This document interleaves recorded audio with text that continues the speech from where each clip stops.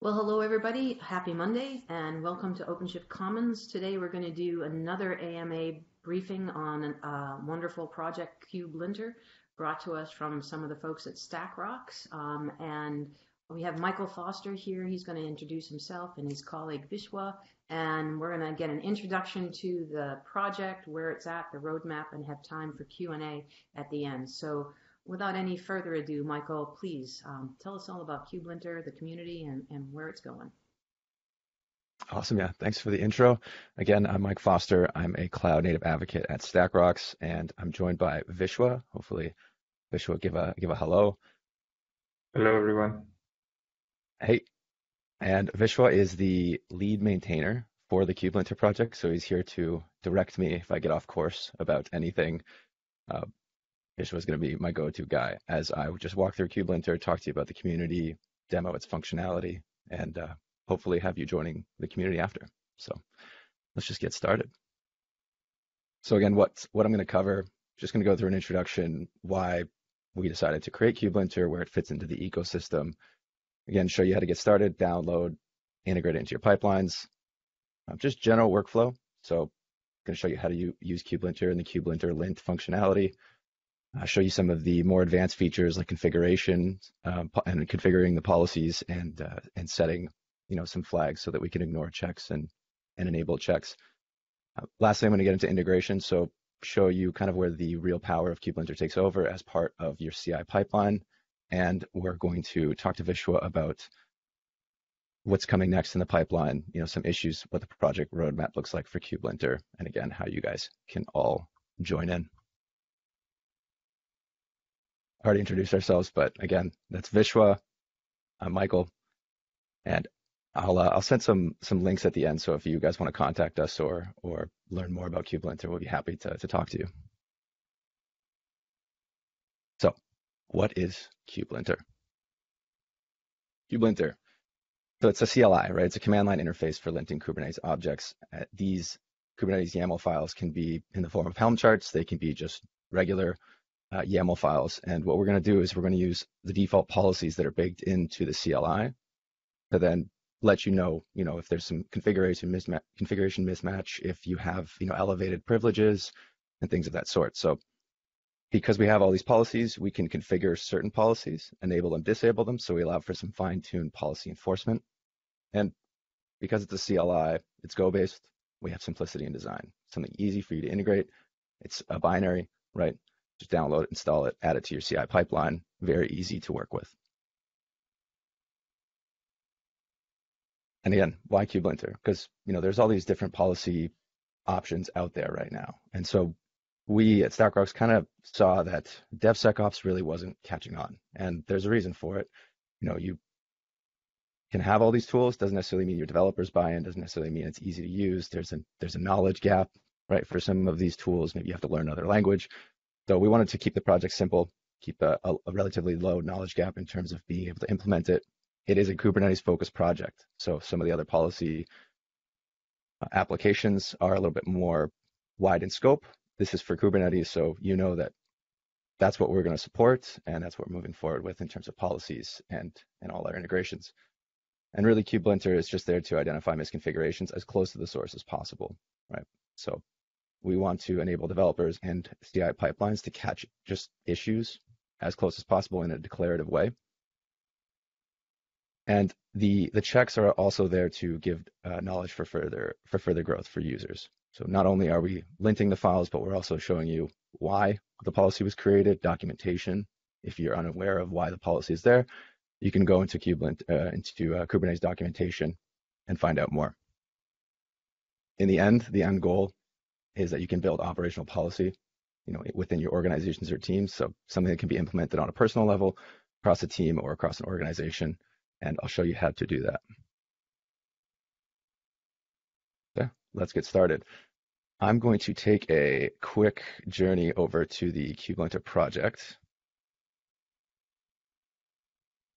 So KubeLinter can be found on GitHub at StackRox, in the StackRox GitHub repository, StackRox/KubeLinter, where here you'll find everything that you need to get started.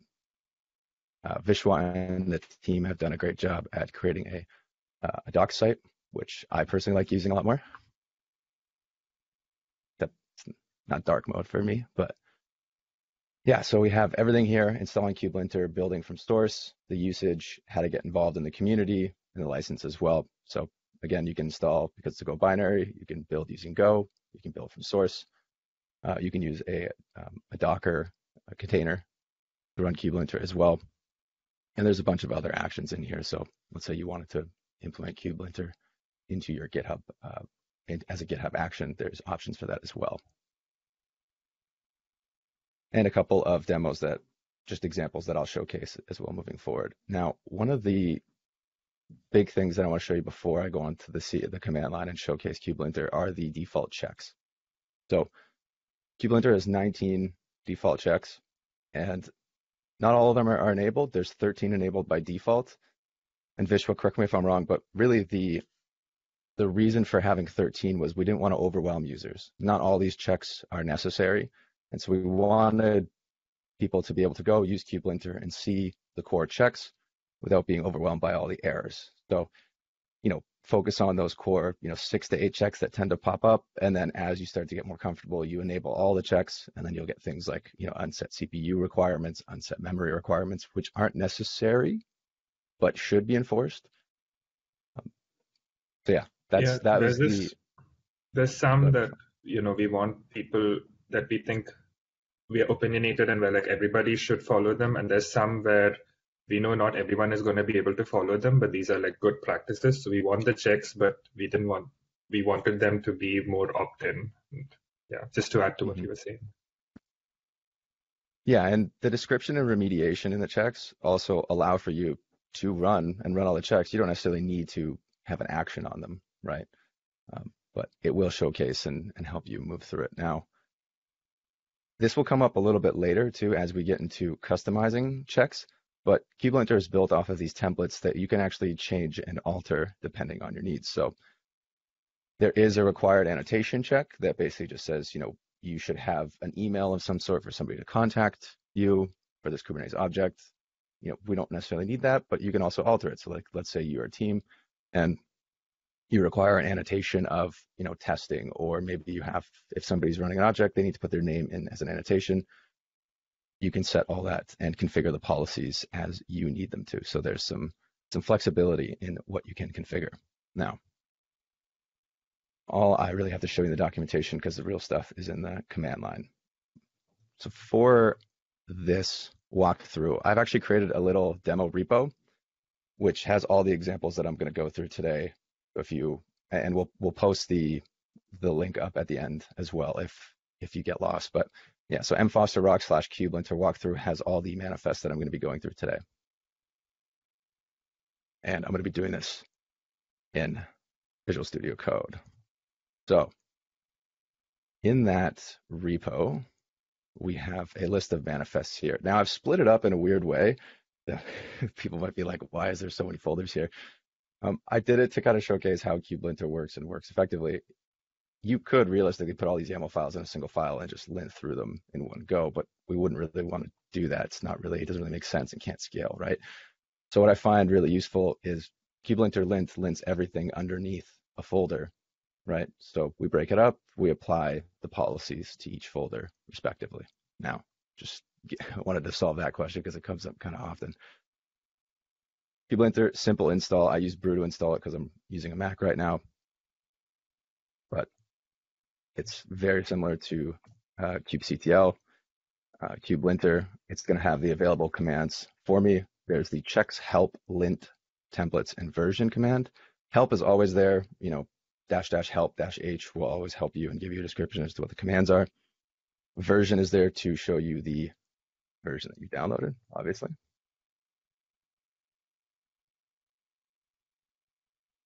And the checks and shows you all of those default checks that I had showed you previously, right? So we have, like I mentioned before, the unset CPU requirements, gives you a description, a remediation, and a link as well if you want to find more documentation for more details.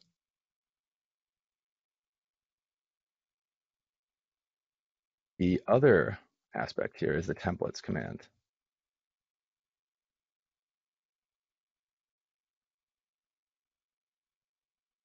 So just like the checks, we have the templates command here. Now the difference is the checks are built off the templates, but the templates allow you to change some of the keys and values in and the parameters of the check, right? Which I'll showcase more when we get to the config file. But just to kind of show the differentiation between what a check is and what a template is, the templates are there to help you build custom checks off of, and the checks are the default ones that are built into KubeLinter. All right, I'm moving on to the good stuff. So we have KubeLinter lint, and we can technically lint, and it will take all the YAML files underneath that folder. So because I have all the YAML files split up into all these different folders, you can see I have 54 lint errors. Now that's way too much really to realistically go through and check. So we probably want to be a little bit more specific about what we're linting. So I have a couple compliance YAMLs in here, and I have one that is non-compliant. And I found 8 lint errors. So what this YAML looks like is right here. So it's a non-compliant app. We have, for example, an AWS secret key that is in the YAML file, should not be there. We have a server's account that doesn't match up in terms of labels. So there's also what we're forgetting is there's a lot of information missing here. So we don't have unset, privilege access. We don't have any drop capabilities, any Linux capabilities that are set up. We don't have a UID or GID that are set here. So there's a bunch of other information that's missing, which if we go into the console, we will be able to see. So like I said, I ran the checks, and these are the default 13 checks, right? And we found 8 lint errors. This is not the default 19 or the total 19. So you can see we have an environment var secret. Don't use raw secrets in an environment variable. Instead, either mount the secrets as a file or use a secret key ref. And then we showcase, if you want more documentation, here's how you would solve this problem, right? Same thing. There's no read-only root file system. The remediation is, set read-only root file system to true in your container security context, and go from there, right? It's pretty straightforward for that example. Now, what I can also do is if I use the help flag, I can see the list of flags that are available to me using KubeLinter lint, right? So I have a bunch of flags here. I have add all built in, I have config, I have do not auto add defaults, and I have the include. Now, add all built in does exactly what it says it's going to do, right? It's going to add all those 19 checks. So originally we had 13. If we want 19, we're going to do an add all built in. So you can do this directly from the command line. We can do a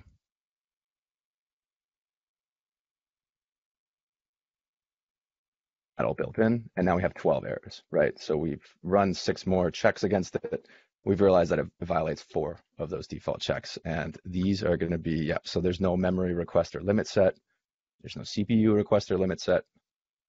Run as non-root is not set, for example. And, one of the ways we can go through this is we could just tick them off one by one in here until we, fix the issue. So something as simple as, hey, I got rid of this environment variable, run add all built in, and not have 11 lint errors, right?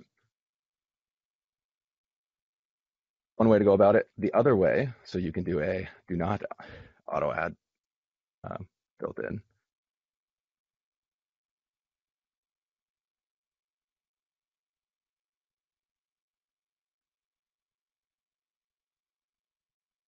You're going to get a warning, no checks enabled. Now, one of the reasons why, and I've had this brought up a couple times, is why do we even add that? Why do we add a do not auto add defaults? Like, you're running the command. What's the point? Well, the reason is because you think we have 19 checks. We can either add all of them and disable them as we go down, or we can, disable all of them and include them as we go up, right? So if we say, maybe we really only care about running as non-root, maybe, we just want to make sure that our containers are not running as root, and if they are, we're flagging them for an exception, right?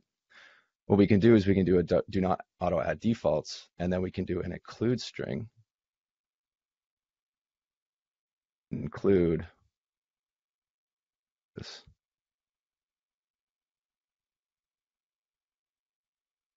The run as non-root command, right? And so now I found one lint error. So really useful for flexibility. Now, the next thing that's coming up is, why would I be doing this on the command line? I mean, you've just seen me like scroll up and down, go and copy and paste. It doesn't really make sense. It's not fast. It's not scalable, right? And that's where config files come in. So instead of running something like this, I can use a config file in order to run the checks. Show you, for example, what that looks like. Now, you saw the flag for the add all built-in set to true. I can create a config file to basically run the same sort of flag, and then I can also list all of my include and exclude arguments as well. So for this config file, normally you'd have an exclude here. I've just commented it out. I have all these checks. They're all set to true. So I should get that 12 lint error message that I had before. Let's just make sure that I'm in the right space though. Pigs. I have 8, which should be 12. Unless I'm skipping something. Maybe I have something that's skipped out. But you can do the exact same thing with, I have a do not auto add default set to true as well. So just like the other one, there's a do not add, or there's an add, and there's a do not add, and I can run the exact same check against it.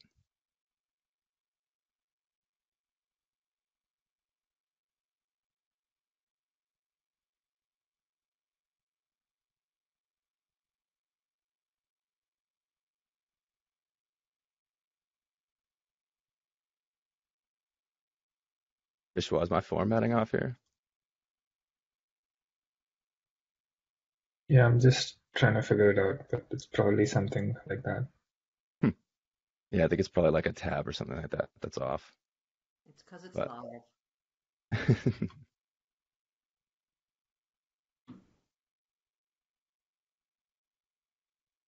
Yeah, so just as an example, we'll just say that I did all the checks. I can exclude specific checks. So if I was going back to the add all built-in, I have an unset memory requirement check there, and the run is non-root. What I can do is I can tell the check to exclude, and maybe we want to get rid of the run as non-root check. I can do that, and then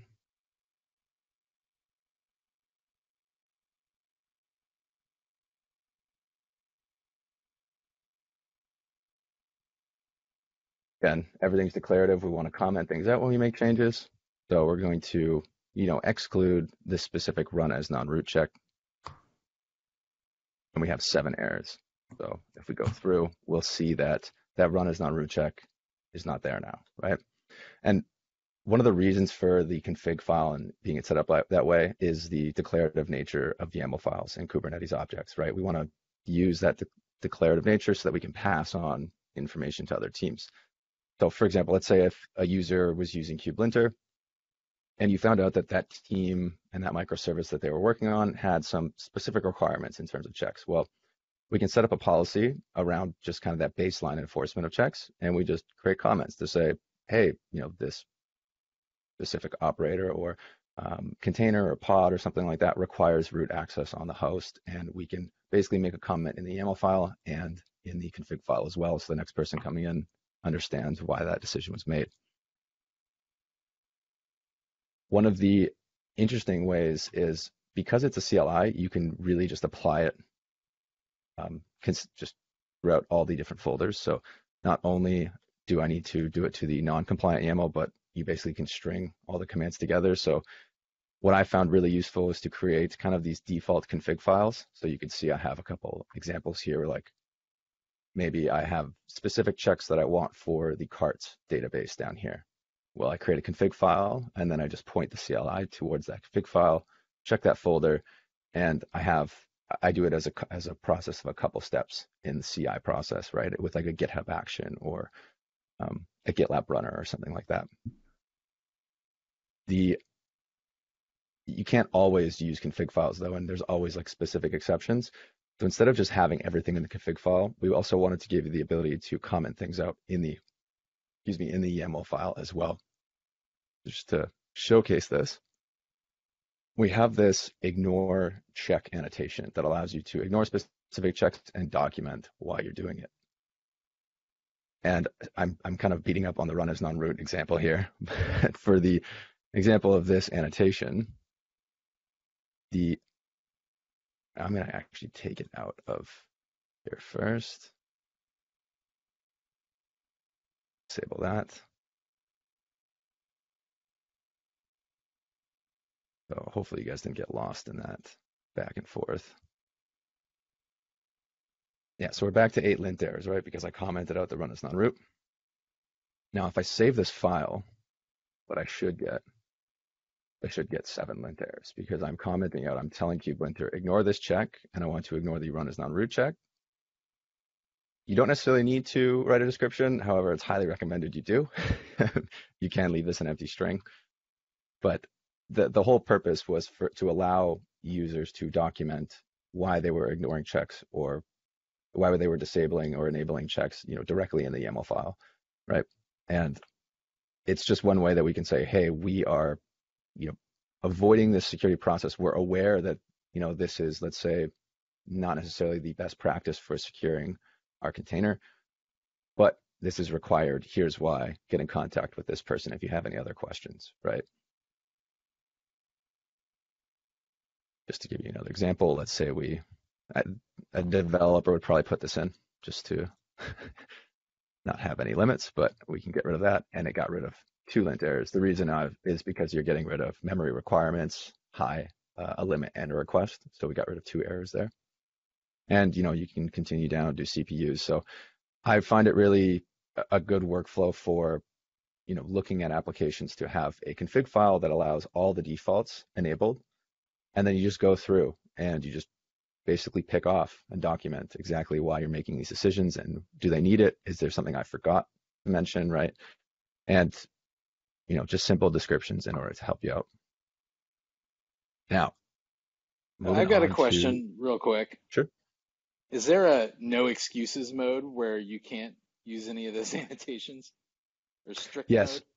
So that was actually brought up. There is not you can't disable this mode.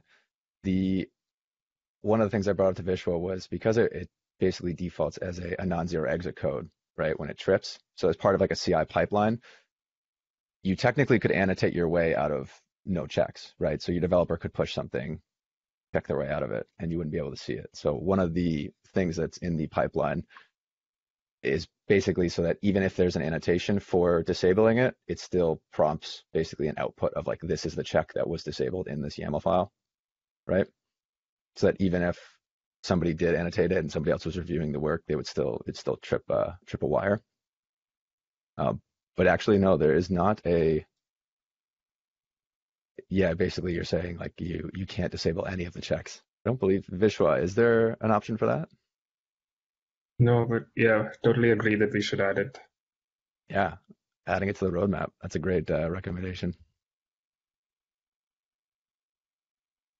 All right, on to. Cool.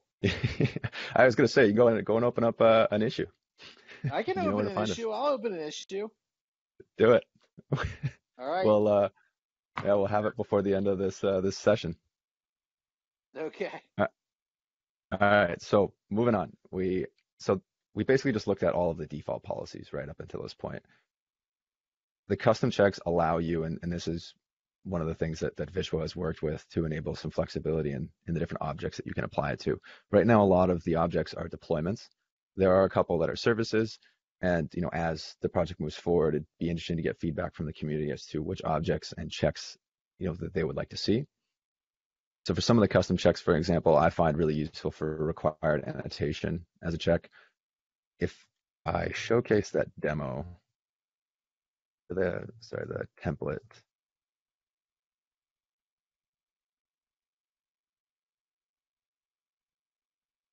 We'll see basically the options, the parameters that we can change in these checks. So here's the required annotation check.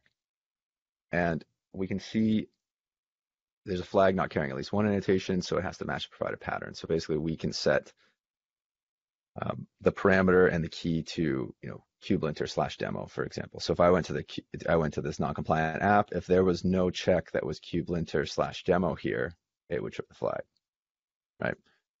Now, I can set my own remediation that will come through the check, and you can, add a bunch in there that you want or that you don't want.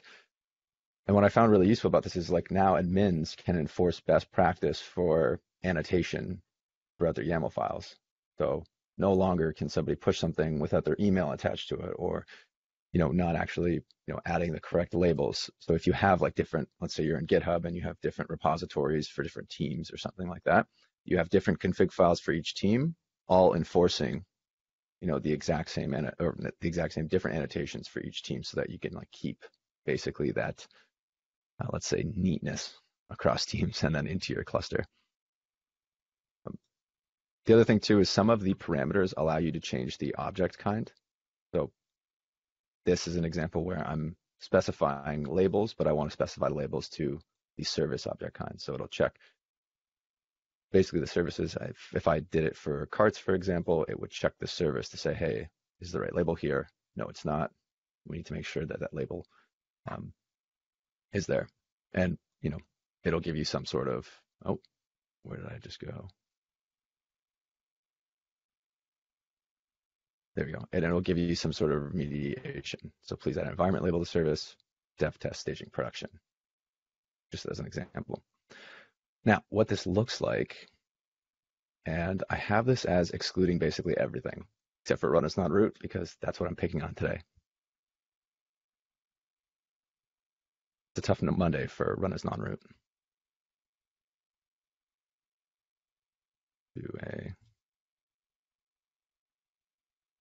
I'm going to do the config db cart.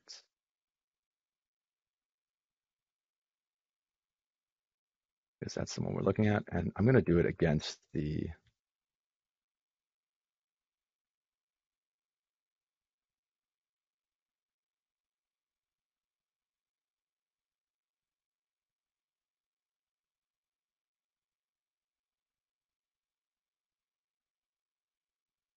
all right. So you can see we have the checks, we have an add all built in set to true. And we have this exclude, right? So we're excluding basically all of the checks except for run as non-root. And then we're implementing custom checks, which is a required label release deployment. We're calling it's a specific name for this check. So we're calling the template is required label template, and then we're giving it a unique name. We're specifying the parameter and the key that is changing. So there has to be an environment annotation there, and then please add environment label. So you do, annotation, environment, semicolon, and then your explanation for which environment it is. So you can see, or semicolon, equal sign. You can see there's no label matching right there. And this is, I think, an example of both they're looking at the service and we're doing require label release service. Oh, it's like a duplicate here. But yeah, either way, you can see that there's both checks that are coming out. And if I wanted to get rid of that check, for example, I don't want to. Really, it allows you a lot of flexibility to play around and configure your policies as you want it to see, as you want them. One of the biggest issues, especially from a security company like StackRox that we've come across, is you hear this term shift left all the time. And nobody really talks about what shift left is, and it doesn't really matter if your developers see security as a big wall in front of them. They're not really going to work with security. So what we wanted to do is we wanted to create a tool that is in the developer's hands that can be applied in an automated way as part of their pipeline, and also gives you a lot of flexibility. So let's say admins want to enable best practice onto their development team. Well, you can implement this as part of your CI pipeline without actually triggering a build fail, just to give educational feedback to them. And I'll show you kind of what that looks like. In this repo, I have a GitHub workflow. So I have a config file for a GitHub action. Now, like I said, if KubeLinter lint trips an error, you'll get a non-zero exit code, which would technically, cause your build to fail. Now, You don't necessarily have to fail it if GitHub Actions, for example, allows you to continue on air, right? So depending on what branch you're working with, maybe your devs are starting off and maybe they're new to Kubernetes. We don't necessarily need to have 54 lint errors and build fails all the time. So what we do is we run it with all the policies enabled, and maybe we say continue on air as true, right? Then you have a meeting on Monday and you say, okay, well, I'm going to open up tickets because there's 54 lint errors and I want you to fix these 8 before Friday, right? Doesn't necessarily, again, need to fail the build, but next Monday when it comes back, we're like, did we fix those main security issues? Yes. Okay, well, maybe we can fix 2 more. Maybe we can fix 5 more, right? So we're not actually hampering developers, but it's just making those little changes in a way that, kind of makes like allows teams to communicate and collaborate. In this example, I have basically 2 jobs. I have a test job and I have a staging job, and the staging job fails when you run KubeLinter lint. And what that looks like, if I go into GitHub Actions, so I can see that the test phase worked. And one of the reasons why it's useful to, especially when starting off, have that KubeLinter not fail is because a lot of the times when you're building these pipelines, if you get a non-zero exit code and it fails, you actually don't get to continue the pipeline. So in this example, I have two commands here. So I have like a lint and another lint because I want to apply different config files, right? Now applying different config files, this means that if this first command fails, the pipeline just stops. It doesn't continue through. So I found really useful to create a pipeline where it gives me all of the output, right? So I'm going into GitHub Actions. I can come in here and I can see all of the output from both commands with different config files. I can then look at them, go and have a conversation about what I think are maybe the top 2 that we need to fix, right? Run as non-root, probably a top 1, especially if it's not needed. So we can just prioritize. We can say, hey, I don't really care that much about your service not being labeled because it's in deployment. We'll fix it, but you really need to change this from run as non-root. And then you can push those specific policies down. And what we can do to do that is, well, you can set it so that it passes on tests, but if they want to move it to the staging branch or if they want to move it up, it's going to fail. So, hey, by the way, here's your feedback. If you want to keep going, we're going to fail the build. So at some point you need to, bring the hammer down as an admin and say, hey, this is not what we're doing. And one of the great things about, implementing policy this way and sort of a, I guess, sunshine effect to it, where we're just saying, hey, these are the policies that are getting tripped, you figure out what to do with it, is it allows us to build, realistic security policies across your organization. So you have 5 teams, 8 teams, 20 teams, they all have different needs, right? And employing a one-size security policy across those teams is just, it's a hindrance. It's not going to help your developers. They're going to end up not liking your security team. So if you're going to be security focused, you need to also go and say, hey, like what do developers need? We'll give you flexibility in terms of how you configure this, but then we also expect a little bit of just following best practice, and we'll give you feedback as to what areas you're tripping and what we think you should focus on, right? That was the goal of KubeLinter. One of the main reasons why we did it in the CLI phase is because StackRox has RockCTL, which is like an image scanner and all, and gives you a lot more functionality towards just images in terms of for the developers. So we have kind of those paired CLIs, and we just thought it was really useful to, if we're going to be Kubernetes focused, here's your image scanning, and then here's the configuration of the images in the cluster. We thought it was a good whole lifecycle approach. And then obviously when you get into the StackRox, the sensor collector, and more of the user interface, then you get whole lifecycle Kubernetes security management. So again, it's that first stop developer checkpoint for figuring out where your security vulnerabilities lie with Kubernetes, and hopefully it gives you enough flexibility to be able to adopt it and grow from there. Now, I think that's Vishwa. Did I miss anything of major importance? Any functionality? Nope. Thank you. Got everything. So thanks, Foster. I'll hand it off to you. You have the roadmap, which it sounds like we have a new issue coming in, so we should add that to the roadmap. Yes, I just saw that. Cool. Cool. So, hey everyone. Again, I'm Vishwa, and I'm one of the engineers working on KubeLinter. And thanks, Foster, for going over that demo. I'm going to be giving you a high-level overview of like the things on our like near to medium term roadmap. So obviously, one big component of what we're adding is more checks.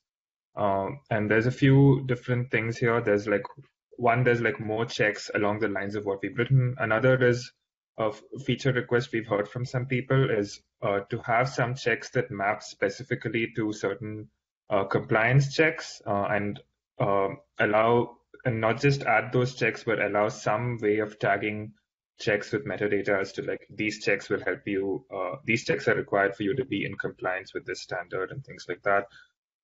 We want to consider additional resources that we don't yet consider in our checks, like network policies, pod security policies, and things like that, and like checks based on those. So a simple check could be like, does your deployment have a network policy? And if it doesn't, it should, because otherwise it can talk to anything. And more complex checks could be allowing people to write like more fine-grained rules on network policies, like, don't allow network policies that are overly broad or whatever they want. And so that's like something we're thinking of.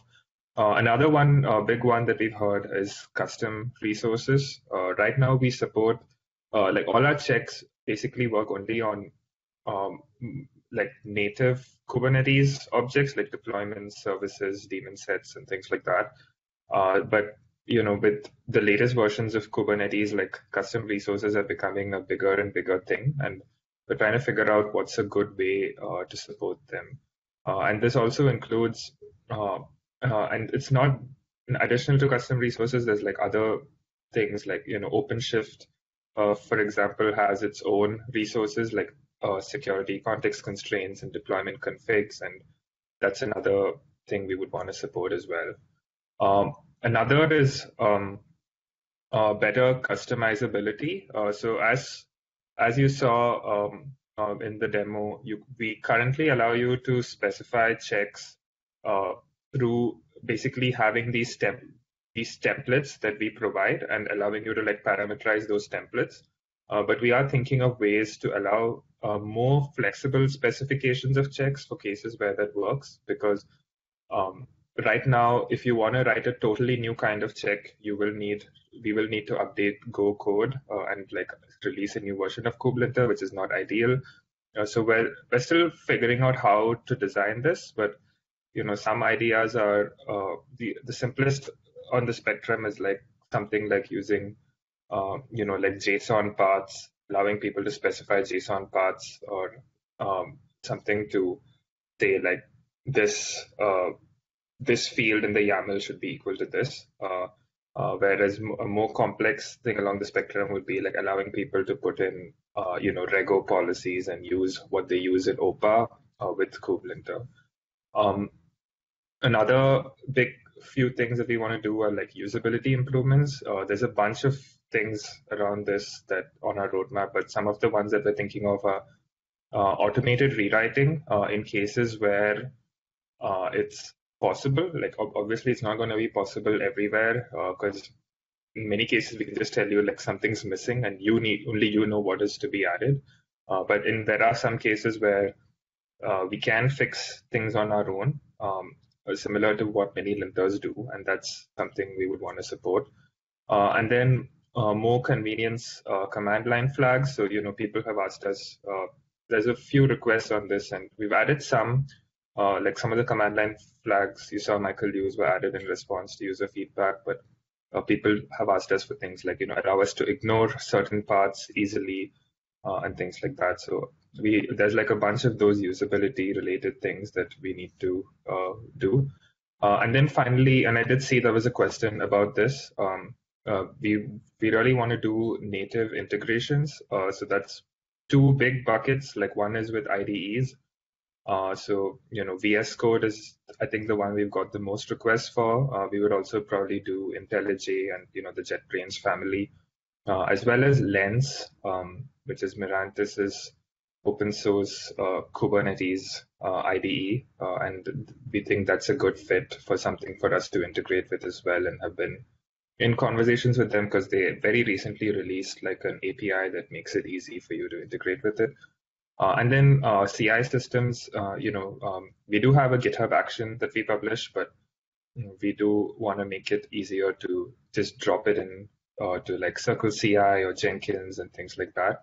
It's right now it's not terribly hard to use because it's just a binary and you can download it and then run it. But we in my experience, like the easier you make, the more pluggable you make these things, the more it just removes a lot of friction and makes people much more likely to use them.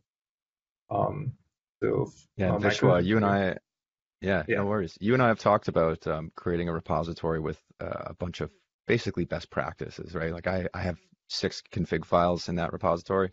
I think it'd be very useful to kind of showcase like, hey, here's some default config setups that you can use, along with different actions, whether it be like GitLab, Jenkins, GitHub as well. So absolutely. I think we should definitely add that to the roadmap. Yeah, absolutely. Thanks, Michael. That totally agree. Problem. Yeah, so that's a high level overview of the roadmap, and our roadmap is managed entirely on our GitHub. So we use GitHub projects, which allows us to basically use GitHub issues as tickets and then put them in this context of a roadmap. So I guess Michael is showing you. Yeah, so you can see roadmap. And we, as people file issues, we typically add them to the roadmap or deduplicate them and like update another ticket, and that's what we're using to manage. Look at Paul. He coming thanks, through. Paul. No problem, that's awesome. guys. He snuck right in there. Yeah, that was a very quick issue open. Thanks for that. Got that number 128 too. Bam. Yeah. Nice round number. Very pleasing. Yeah. All right. Anything else, Vishwa, that you wanted to chat about? I think the last slide was just about like helpful links, but we already went over those, but maybe just forward one more. Yeah. So definitely. Well. Yeah. So this is the link to our GitHub, which I think some people have posted in the chat already to link to Paul's issue. We also have a docs website that Michael showed you. You can also communicate with us by filing issues for sure and sending PRs, but you can also join KubeLinter on Slack, and the link to join the Slack is on the GitHub. So if you just go to the GitHub page and search Slack, we have an invite link that you can use, and it'll take you right into our Slack workspace. And all of us are on it, and we try to be pretty responsive. So if you just want to like talk to us about anything, like that's probably the lowest friction way for you to reach us. And try the KubeLinter walkthrough that Michael has put together.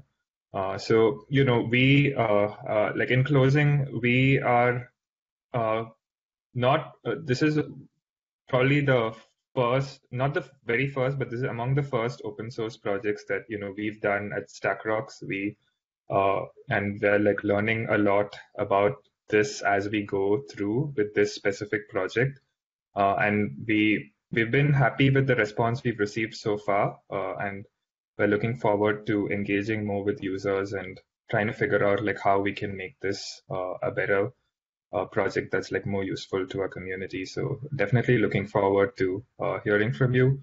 I think one thing we're specifically interested in is how are people using it. I think we found that people do file issues when they run into bugs or when they have feature requests, but it can sometimes be hard to figure out like are these just like the tip of the iceberg of people using it, and like there are many people who use it but don't actually get around to filing issues. And so I guess what I'm trying to say is like any input on how you're using it is welcome, even if you don't have like a concrete suggestion or request, just because that's interesting for us to hear about.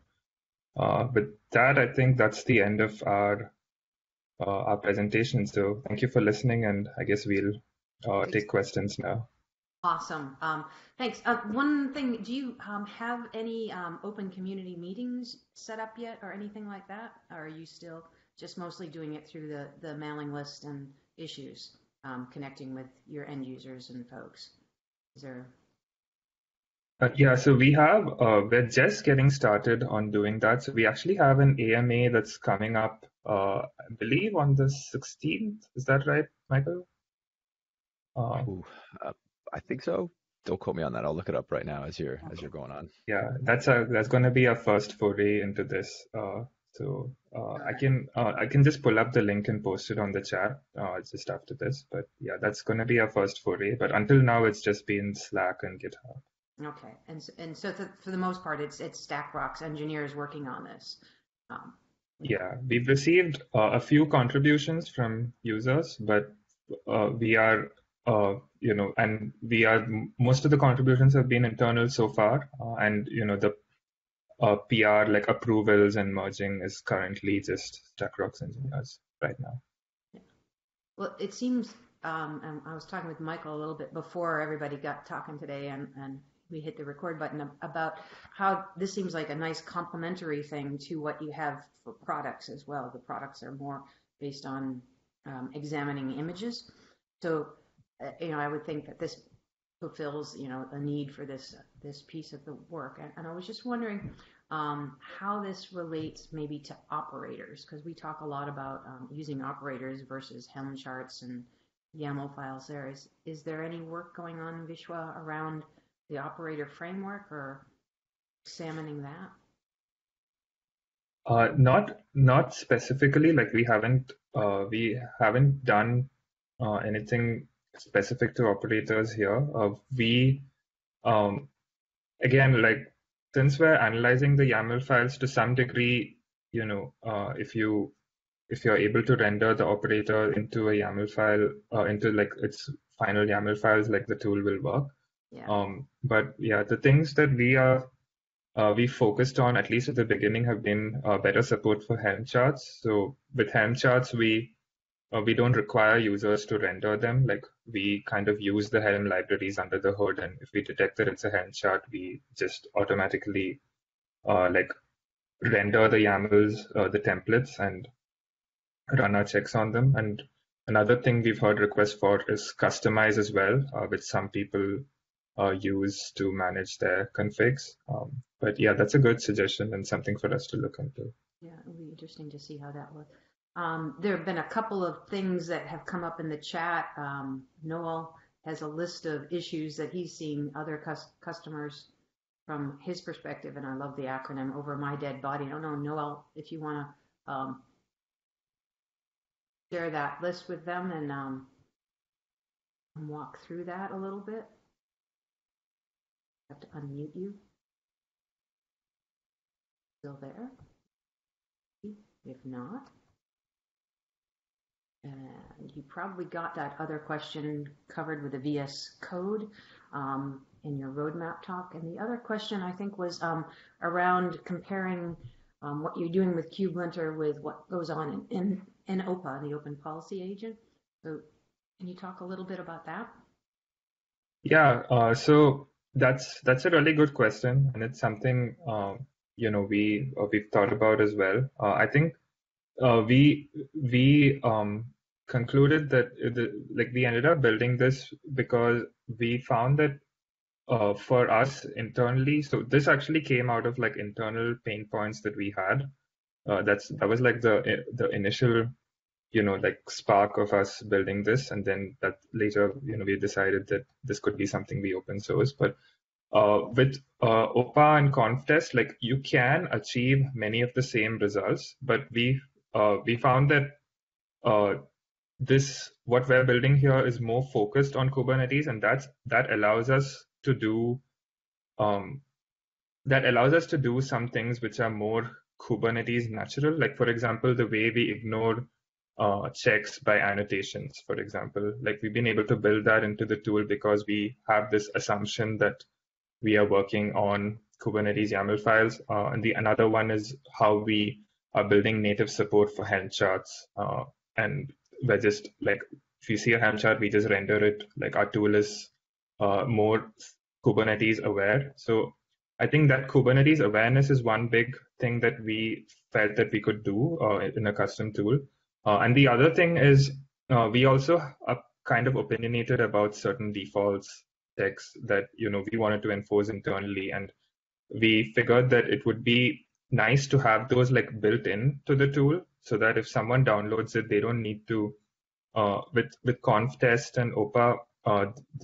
There are like rule sets available, but we wanted to make it something where like we also kind of guide users towards saying like these are the rules that we think should be enabled by default, and they're actually built right into the binary. So those are the couple of reasons we decided to build something different. And I do still think that the OPA language is very powerful, much more powerful than the kind of language we've built. With that comes complexity, but we're also thinking of ways to make our ways to like use the OPA language in our policy configuration. So like I mentioned, the roadmap, we're thinking of ways to make more flexible policies. And one of the ways we could do that might be like allow people to specify Rego files. And so essentially for people who want that added flexibility, they get that right in KubeLinter, but they also get the convenience of all our other Kube specific features. So hope that answers the question. It answered mine. I hope it did for everybody in the chat as well. And Noel, I think you've got your speaker fixed, your microphone. Yeah. Could you hear me now? I can hear you now. There you go. Yep. Right, perfect. So I put those lists of things together over the last while because it's what we're seeing with very large customers of OpenShift is it's not necessarily the developers that are struggling with these things. It's large operations teams or even small operations teams that have a large number of third-party either vendor applications or in-house development teams where they spend the majority of their time getting stuff onto the cluster and then spend the rest of their time trying to figure out what's gone wrong. So things like missing readiness probes and all that type of stuff. And especially in the FSI space, we're seeing things around, when you're working in service mesh, is MTLS enabled on service mesh or not? So it's kind of more granular things, but it was around basically how do we enable those customers to actually kind of set up kind of standards that have to be enforced. Do you know what I mean? To get the applications on there. So kind of if you think of like things like Sonar Cube for code, this would be the equivalent for Kubernetes or OpenShift resources. That's the kind of stuff we've seen so far. Yeah, this is a very thorough list too of policies. And a lot of these checks are actually implemented in KubeLinter. And the other thing too is obviously StackRox is a more complete, security tool that basically looks at all these checks and allows you to enforce either as part of the pipeline or in the cluster, right? Yeah. So it's I don't know if that's like a subtle me just saying, hey, like the StackRox basically does a lot of the stuff. Yeah, it does. It's listed here, so. Yeah. It's good, and it's actually great to hear that the developers aren't the ones having an issue. I've always found when I've been working with customers, especially like in a consulting role, it's just the issue of like fine-tuning policy across different teams, right? It's the admin aspect of Kubernetes because the multi-tenant, when you get multi-tenant setups, it just becomes a little bit more complicated. So a lot of our tools are focused around users, but users at scale, right? Because security only really works when people buy in. And so we want to make sure that the tools are set up so that we're not just kicking people out of the cluster. It's more of a security observability tool with the ability to enforce policies, right? That's the goal. But yeah, this is really cool, Repo. Thanks for sharing this. No worries.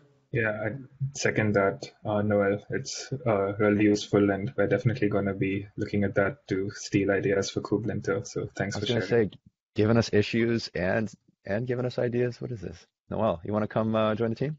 Yeah. Sure, why KubeLinter. not? It sounds like a game plan here. This is great.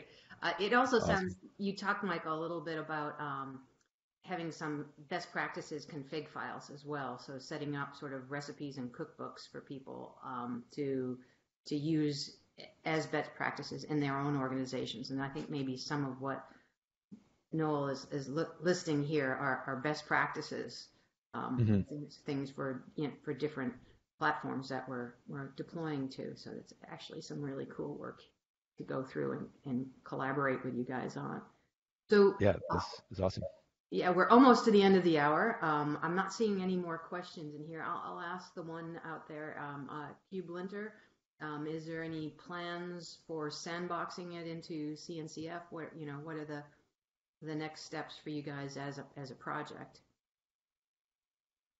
Yeah, we actually don't have a great answer to our long-term plans just because we have just been focused on the short and medium term so far. I think we've kind of been focused on just the project is only 3-ish months old at this point since we released it, and so we've just been kind of focused on understanding like how are people using it and trying to make improvements to it. And I think, when we released it, we didn't know what to expect, whether like nobody would care or whether like people would use it. And we've been happy.